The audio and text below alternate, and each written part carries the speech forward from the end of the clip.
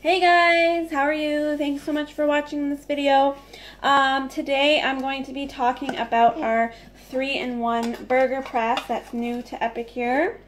You've probably seen this in the catalog and wondered how it works. Well, today I'm going to post a video later on how to use the press to make the sliders and regular burgers and stuffed burgers. But tonight we're actually going to do something a little bit different with it. Now, my favorite thing about Epicure, and I talk about this in all of my cooking classes, is just how versatile Epicure products are. And that doesn't stop with the burger press. So I saw this really cool video earlier today that another consultant did, and I thought I was going to try it out. Today is Friday, and it's pizza night at our house, so I'm going to be demoing mini pizzas in the burger press. So I made a pizza dough earlier today. If you go to epicure.com and just type in pizza dough, there's a really delicious dough recipe in there that literally takes like 5 minutes to make. And in my dough I put some pizza spice, so you can kind of see that in there. So it adds a little extra flavor. Look at mine. Now we're going to show your pizza after. Okay, and I just wanted to make it a little more yummy. Oh, you put onions on it too, yum.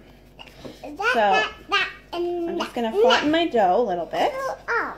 Layla, we're going to show them after, okay? Okay. So what I'm going to do is just press the pizza dough down. I want to give you food. Okay, so it's just like that. And then I take this off, and then you've got this little circle here that actually creates a well in your dough or in your meat to make to add your stuffing into. So what I'm going to do is add a little well into here. You don't really have to press too hard, but because I'm short, I have to press a little harder. And then what happens is you get this nice little well in your pizza, and that creates like a nice crust, you can see. So then you can put all your toppings in there, yeah, and then you have a nice crust around your pizza. So it actually worked out pretty evenly. So I'm excited for that. I'm going to be able to eat 2 of these without any guilt. And Miss Layla, you're going to have one too, yes. I want to have 2. You're going to have 2? I think you can eat that. I think you can manage 2. I'm just going to press it out a little more. Yeah, because it's not very well. The well is not well. The well is not well. Ha ha ha. We like corny jokes in this house. Yeah, we like jokes that run with a joke. Jokes that run with a joke. So, Layla, what did you make there? I made a homemade pizza. Yes. I put some sauce on with my new Spreader. Spreader from my because I had a firefighter kit. Yeah, and then what you put on your pizza? I put in pepperoni, cheese, olive sauce, and then while my mom was doing it, I put it on some onions and some pepper. Now I'm just going to talk about our pizza sauce for 1 second.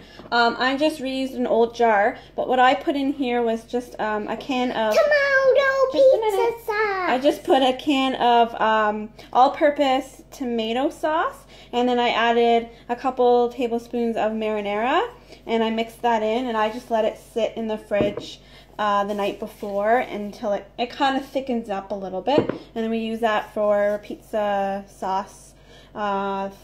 Probably this jar lasts us about 4 weeks. And yeah, it's homemade sauce and not full of chemicals, and it's really delicious. So I really highly recommend you guys grab a burger press. I'm so excited for stuffed burgers all summer long, and mini sliders that the kids are going to absolutely love this summer as well. And of course pizza. And I'm sure Epicure is going to come out with a whole bunch of other different recipes and stuff and ideas that you can use with burger press. So again, this is awesome because it's nice and small and compact. Okay, just a minute. And it goes in there, and it's all Goes in your cupboard or a drawer, no problem, and doesn't take up a lot of space. So I've actually been challenged to sell 10 of these for the month of May, and I challenged my team to sell 10 of these for the month of May. So if you want one, they're only $14.95, and I think it's a great value, a great Father's Day gift, something for yourself or any other barbecue lover, hamburger lover you have in your family. So thanks for watching, and if you have any questions, just you know where to find me. Bye. Say bye.